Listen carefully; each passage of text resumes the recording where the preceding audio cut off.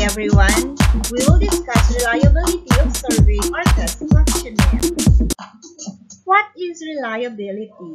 Reliability refers to the consistency of results obtained. For example, a graduated cylinder measures the volume of a liquid. It is used in the laboratory because it is a reliable measuring tool for liquid. In the same manner, a reliable IQ test measures the IQ of a person, and it can be used not only to one person but to other person as well. So a questionnaire is reliable if same results or scores are obtained on repeated trials. There are three aspects of reliability. One is stability. It ensures the stability of results obtained when a questionnaire is used consecutively for 2 or more times, and a test-retest method is used. Another one is internal consistency. It ensures that all subparts of a questionnaire measure the same characteristics, and we call this homogeneity, and split-half method is used. The third is equivalence, and it ensures that two observers study a single phenomenon simultaneously, and inter-rater reliability is used. So this time we will now study the different reliability tests. Test-retest reliability. The same test is administered to the same group of respondents over time to check test consistency. For example, you administer an IQ test to a group of respondents. We label this as T1. After 6 months, you administer the same test to the same group of respondents, and we label this as T2. But why? It's because IQ is a variable that does not change over time, and there are many factors that influence the results at different points in time, like personal problems, mental stress due to COVID-19. So the purpose of this test-retest is to assess how well a method resists these factors over time. Okay, and then after that, we will compute now for the scores of T1 and the scores of T2, and we will correlate that using now the correlation coefficient. And then whatever would be the obtained correlation value, so we will interpret that, and a high correlation value would mean high reliability. Split half reliability. A test is split into halves, either odd or even number, or either first half or second half, and the test is administered to both groups at the same time.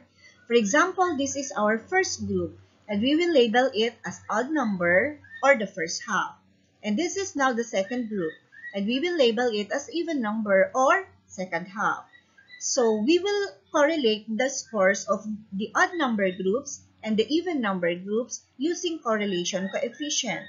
And another one to identify the internal reliability of this test is through Cronbach alpha. So I will discuss later in my next episodes correlation coefficient and Cronbach alpha. So what will we do now with our values? So we will correlate. And high correlation value would mean high reliability. Inter-rater reliability. It is the level of agreement between experts or raters.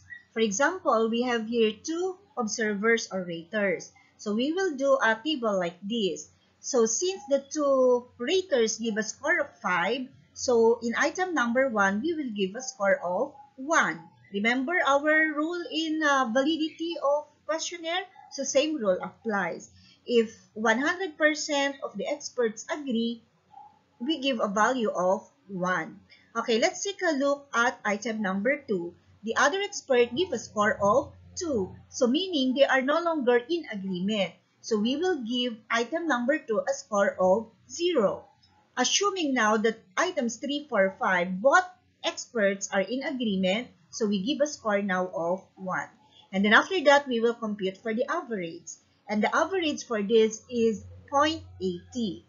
And for two raters, we have to compute for the percent agreement. So for our example here, our percentage is 80%. And our cutoff value is at least 75% agreement. So if we obtain a percentage of 80%, meaning our questionnaire here is 80% reliable.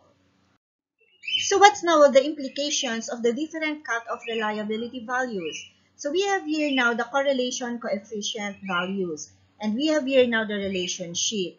So in order for you to understand this, let's have an example.